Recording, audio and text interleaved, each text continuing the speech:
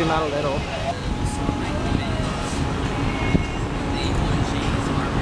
What was your reaction to the Supreme Court ruling against DOMA and Prop 8? I thought it was a great first step, and it's kind of showing that things are moving the way they should.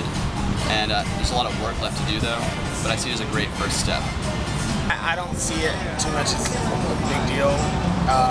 I see it more as just like with racial tension and civil rights, it's just going to be a thing of the past shortly, so I don't need to process it. Eventually it's just going to be stupid. People are going to look back and like, that was really stupid. I was very, very happy to hear this news because it means great strides and advances for our community as you know, as the future comes. Granted, it's not legal to get married here in the good state of Georgia yet. It's something that I'm very looking forward to, and I'm sure that many years down the road, a few years down the road, that will be facilitated here in our community. The arguments against gay marriage are hurt very much by the ending of DOMA.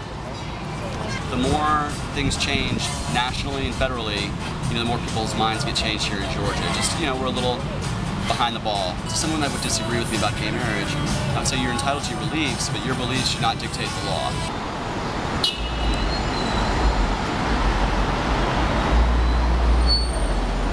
I don't really have a problem with gay marriages. I guess if a person is born with that way, then you just have to accept and move on. It's cool, yes. To each his own. I mean, I think everybody should be able to. Obviously, I think there's a lot of implications with, kind of like the economic issues with the taxes and stuff like that, where I think some people have issues with that. Well, I mean, I think it should be legalized everywhere, so that's awesome. A step forward, I guess. Not legal. How you gonna marry someone if it's not in the Bible that a woman is for a woman and a man is for a man? That's not what it says. It says God made woman for man, not God made woman for woman and man for man. That was His creation. That's not ours. And we should respect His creation and not try to build something of our own that we cannot control. I think eventually it will. I do think it'll be a while before that happens. But I definitely think that as it gets more and more followers going forward, that I do think that it will be something that's countrywide, not just in certain states. I think that Georgia has a reputation of thinking quite differently than California.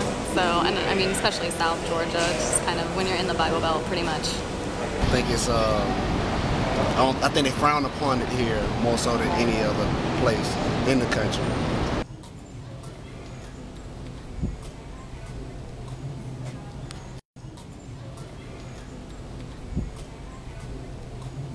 I've been pretty discouraged about it because I think it is like indicative of like where we're going as a country in terms of departing from the values of our founding fathers. And as a Christian, it doesn't match up with my personal values, and so it concerns me greatly.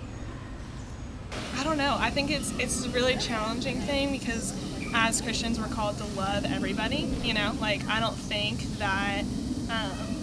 that somebody who's gay can't love Christ. Like I don't think that at all. Like I don't think they can't be a Christian. That's completely incorrect. I have a lot of friends who are homosexuals and I love them, but I do believe that marriage is supposed to be between a man and a woman.